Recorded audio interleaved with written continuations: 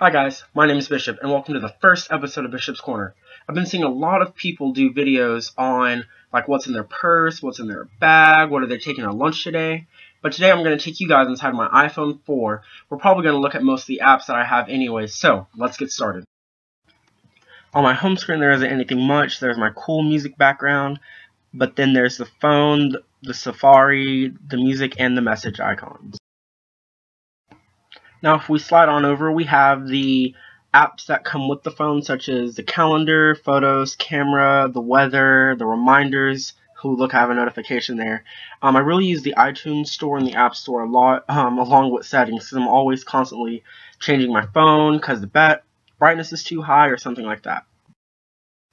Now if we go to the next page, it gets a little bit more interesting. You start seeing the apps that I use the most, like 100 Balls, I'm addicted to 2048 and Candy Crush, but also you see more personal things like my Bible app, the Metro Timer, the Music Kit, and GarageBand. I'm a big music person, so these apps really come in handy when I'm bored at home.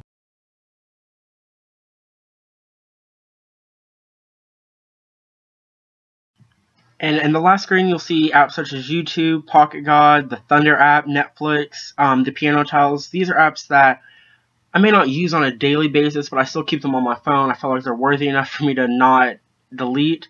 So there you go. That was a tour of my iPhone.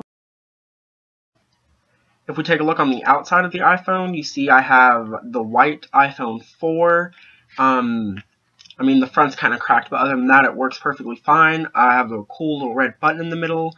My case is just a standard charging case. I mean, I'm always using my phone, so I'd hate to have my phone die, and I really need it. Well, guys, I felt like that was a successful first episode. Leave a comment in the box below. If you have any other ideas on future videos or anything else like that, leave a comment in the box below.